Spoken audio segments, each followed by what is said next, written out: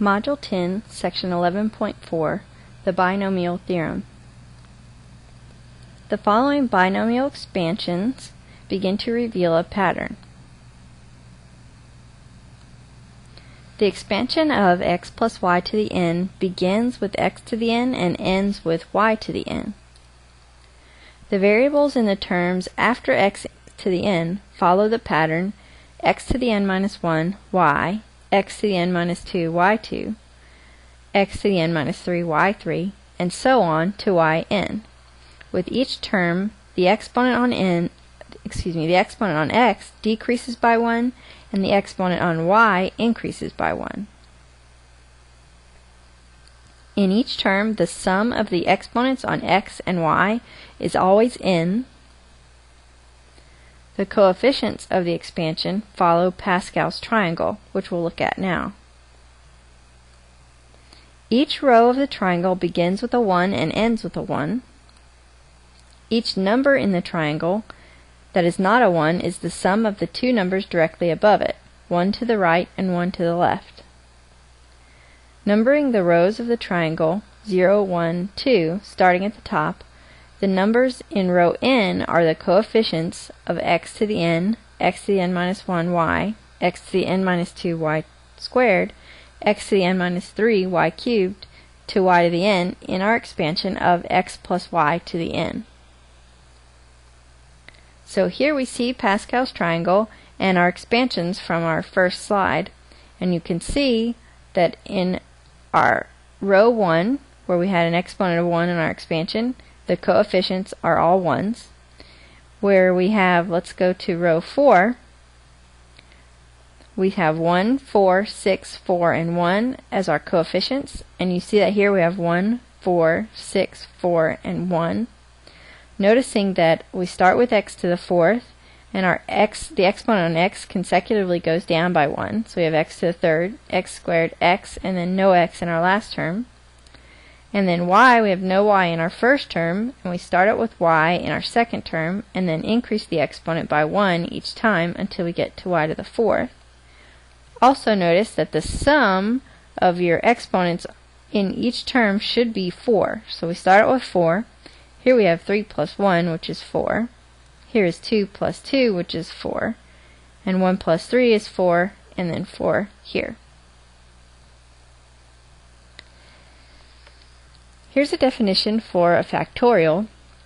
For any positive integer n factorial is equal to n times n minus 1 times n minus 2 all the way down to 1. And 0 factorial is equal to 1. So we want to evaluate 7 factorial. 7 factorial would be 7 multiplied by every consecutive number after it down to 1. So we have or before it down to 1. So we have 7 times 6 times 5 times 4 times 3 times 2 times 1. And when we multiply that all out, we'll get 5,040. Now we can do factorials on our calculator. So we pull up our calculator and we type 7, then math, arrow over to PRB, and number 4 is our factorial symbol. We hit enter and we see it works it out for us.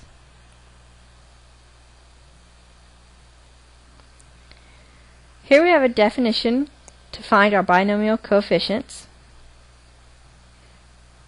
The symbols NCR and N over R for the binomial coefficients are read N choose R, and it's given as N factorial divided by R factorial over N minus R factorial. The values of N choose R are the values in the nth row of Pascal's triangle. So 3 choose 0 is the first number in the third row, and 3 choose 2 is the third. Let's evaluate 6 choose 2. Remember that our formula is for N choose R, which was NCR, is equal to N factorial over R factorial times N minus R factorial. So here we'll have 6 factorial over 2 factorial times 6 minus 2 factorial, or 4 factorial. So 6 factorial is 6 times 5 times 4 times 3 times 2 times 1 over 2 factorial, which is 2 times 1, multiplied by 4 factorial, which is 4 times 3 times 2 times 1. Now you see we can cancel here, and 2 will go into 6 3 times, so we end up with 3 times 5, or 15, for our answer. Now let's evaluate 8, choose 0.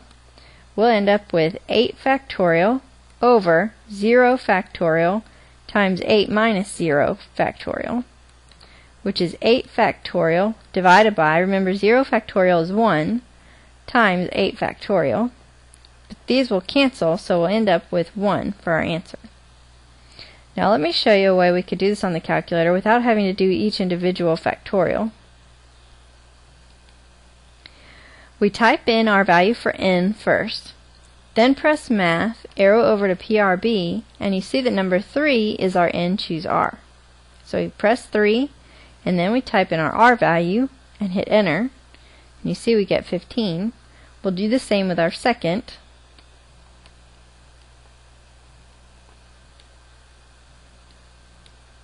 And here you see we get 1.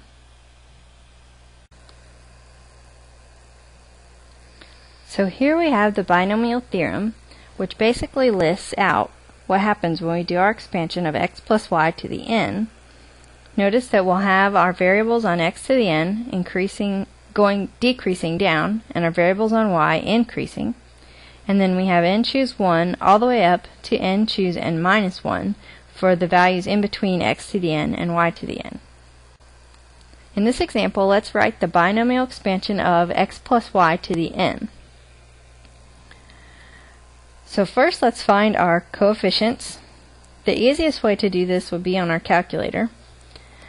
And we can open up a list, go to Stat, and enter. And we'll type in 0 up through n, which in this case is 9.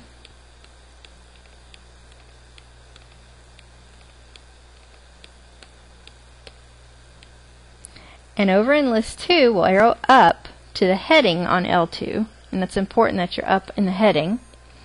And you'll type in n, which is 9, press Math, arrow over to PRB, and number 3. And then we want it to do all the values in L1, so we'll press second and 1 and hit enter. And we see our coefficients listed down here.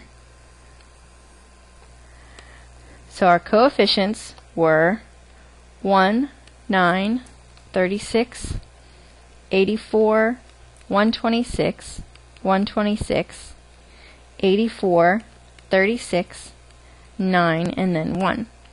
So we start out with our expansion. We have x plus y to the 9th.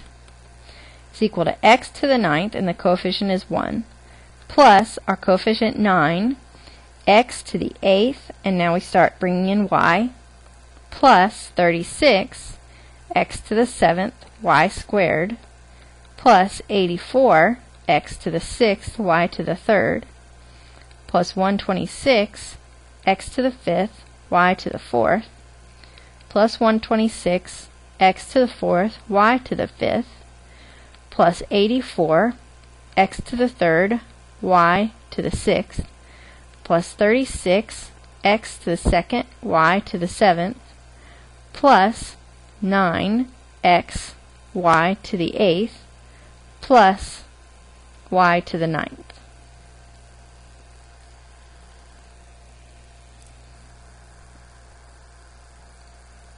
Now let's expand a minus b over 2 to the 5th. There's going to be a little more work involved with this, but you can either use Pascal's triangle or the calculator to find our coefficients. So let's do that first.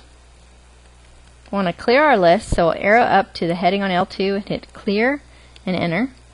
We'll arrow over and up to the heading on L1, hit clear and enter. So we'll type in 0 through n, which in this case is 5.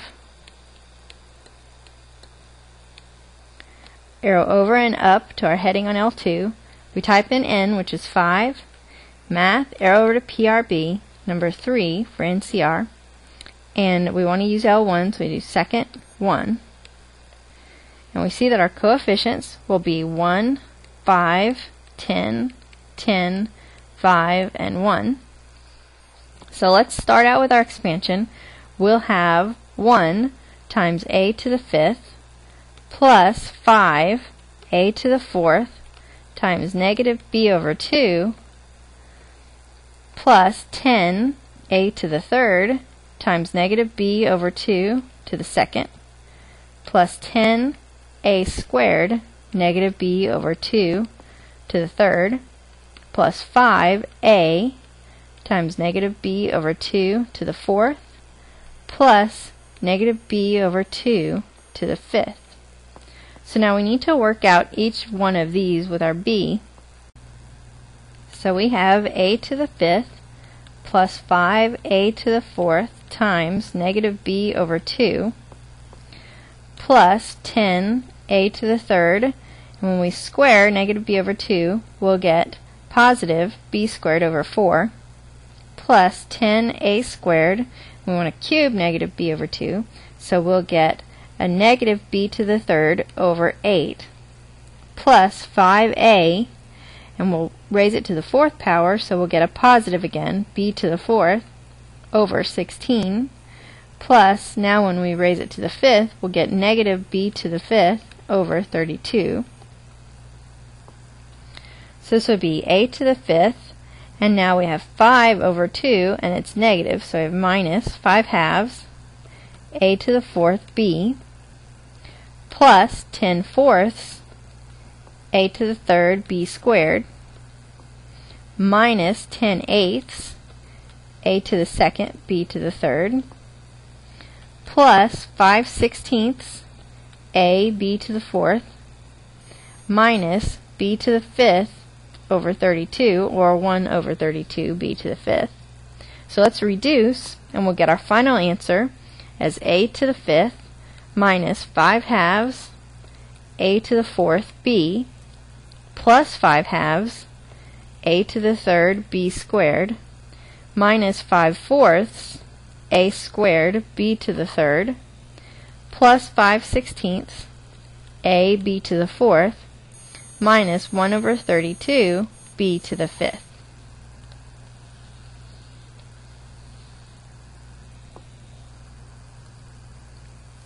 The rth term of the binomial expansion of x plus y to the n, where n is greater than or equal to r minus 1, is n choose r minus 1 times x to the n minus r minus 1 times y to the r minus 1.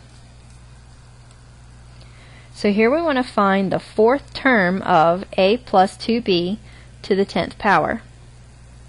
So we know that n in this case is 10, r is 4, since we're looking for the 4th term, x in this case is a, and y is 2b. So we have our formula, n choose r minus 1 times x to the n minus r minus 1 times y to the r minus 1. So that'll be equal to 10 choose 3 x to the 10 minus 3 y to the 3rd. So 10 choose 3, when we do that in our calculator, we'll get 120. X, remember, is a, and we're raising that to the 7th power. Y is 2b, and we're raising that to the 3rd power. So we have 120, a to the 7th. When we raise 2b to the 3rd, we'll get 8b to the 3rd. So we want to multiply 120 by 8, and we'll get 960 a to the 7th, b to the 3rd.